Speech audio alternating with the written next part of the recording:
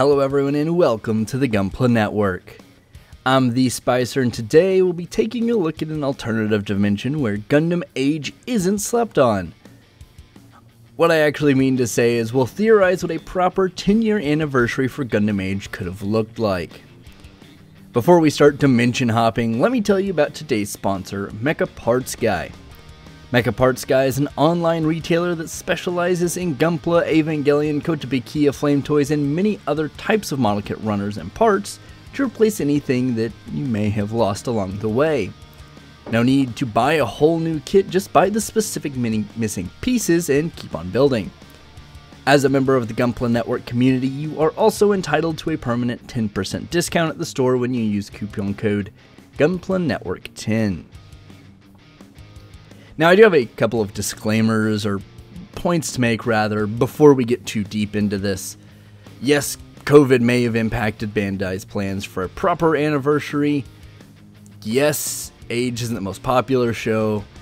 And yes, this is more from a fan's perspective versus someone who's actually in like the event planning industry or that works for Bandai.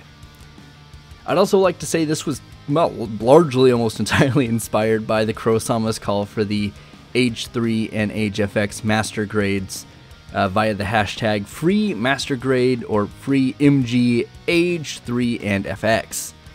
As a fellow Gundam AGE fan, I thought it only right that I support that hashtag, as it is something I would love to see, and just in general, I think more AGE love is better.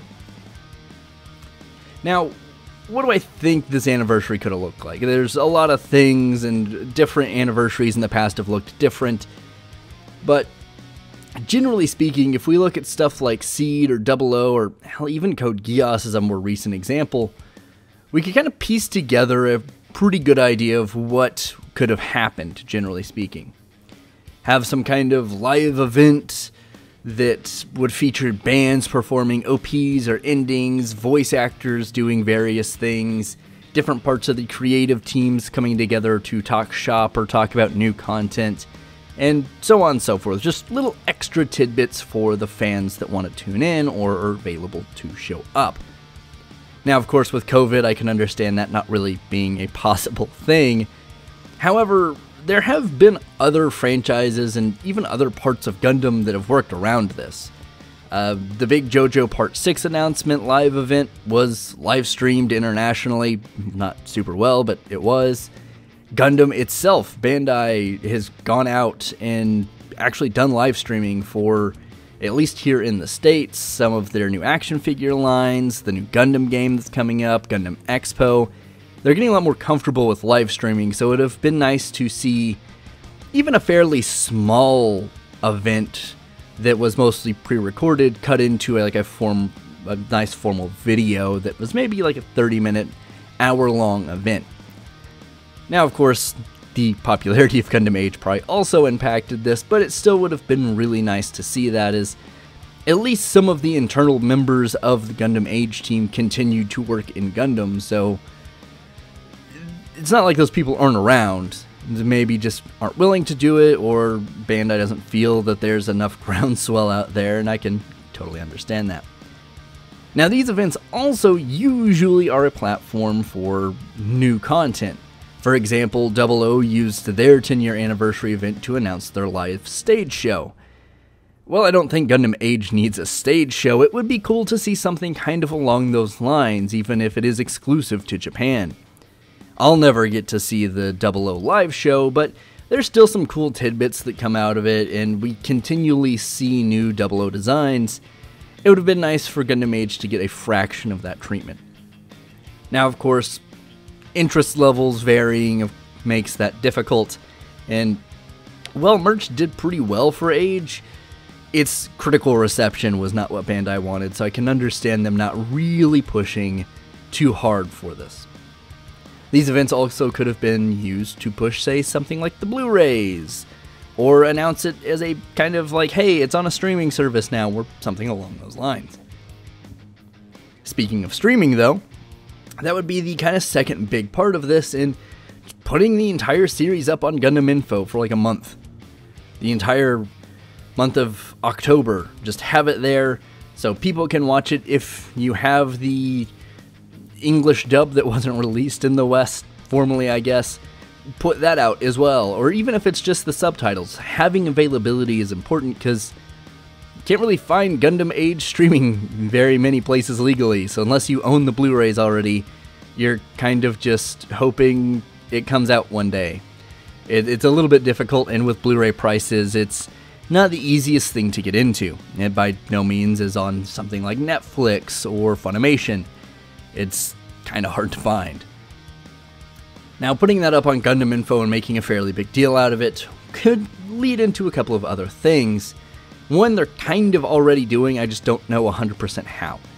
So, the Gundam AGE World exhibits that they have some kind of like small contest that seems regional only to Japan for Gundam AGE kits. So you do some kind of Gundam AGE custom, I guess, or just a straight build. I'm not sure what the rules are, of course, but it would have been nice to see that open to an international audience, especially since COVID's going on. It's not like people are showing up to put their entries in. It would have been cool for these displays in the Gundam AGE world to have like a coinciding social media thing where international contestants can send in their photos or whatever, what their work in progress is, the final product and everything, and it could just be on a loop on a screen there in Gundam AGE world, but also could be found somewhere online, either one of their social media accounts or on a website or just somewhere, so you have that visibility and you can honestly use that to push the sell of the big reissue that we've had kind of all year for Gundam AGE kits. So that kind of goes hand in hand. It would have been nice to see that, but unfortunately that doesn't seem to be the case and probably won't be the case, sadly. However, still not a lot of hope here, but this event, or I guess rather the Gundam AGE World exhibit, could still possibly yield some results, and this is kind of the last big thing that kind of ties into the beginning of what Crow was saying, is they could still very possibly bring out those prototypes of the Master Grade AGE 3 and FX, paint them up since we haven't seen them painted, and just have them out and be like, hey, they're coming out in, hell, even 2022 would be nice at this point. Just have a release date would be great. And they're, sure, 10 years old, but 10-year-old high grades aren't that far behind high grade technology now. So there's really not probably going to be a lot of need for improvements. Probably some minor things here and there, but they're not going to have to retool these kits from the ground up. They already exist. Throw some paint on them, you're good to go. But outside of that, what I would love to have seen had Gundam AGE had the groundswell, or Bandai had the faith in the merchandising at least, would be the inclusion of a real grade line. Now, even if it's just the AGE 1, it would have been cool to see that, but it would have been cool to have a proper prototype of the real grade AGE 1 if it ever did exist. Probably didn't, but in this alternative dimension, it exists. Have that there, and then have teasers for 2 and 3. If people get hype, then you kind of know, oh, cool, we'll release 2 and 3. And then if not, then Bandai does their normal Bandai thing. It's like, no, we weren't working on that. We don't know what you're talking about. It would have just been nice to see, honestly. The AGE 1, the AGE 2, the AGE 3, well, they're maybe not everyone's cup of teas, are still really solid designs that quite a few people, even who haven't seen AGE, can appreciate and enjoy. The master grades for the AGE 1 and AGE 2 at least are pretty solid, so shrinking those down to a mini master grade style RG would make sense and be pretty popular, I would imagine. Now, of course, a lot of people are calling for other things in the real grade line, and I understand that, but if not the 10-year anniversary of AGE, we may be stuck waiting till the 20-year anniversary or until Bandai has run out of suits they actually want to make. Unfortunate, but true. I would also, just as kind of a side note as I'm kind of talking about this and thinking about it, it would be cool to see like a Re-100 Gafran.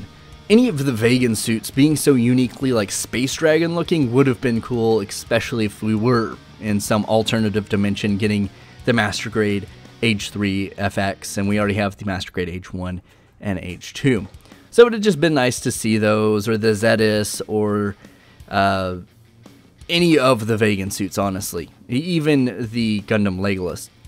Any of those would have been nice. But of course, this alternative dimension unfortunately doesn't exist, and all we have is the Gundam AGE World exhibits that us here in the West, or people who aren't able to travel internationally, will probably unfortunately never get to see. But of course, if you've enjoyed this, or you kind of have different ideas of what this could have looked like, let me know in the comments down below, and don't forget to use or retweet or whatever, share the hashtag FreeMGAge3NFX. Get that out there. I know Bandai probably won't listen to us, but it never hurts to try. Just shout into the void and hope the void whispers back to us. Anyway, I've been the Spicer here for the Gunpla Network. As always, friends, please stay safe and keep on building.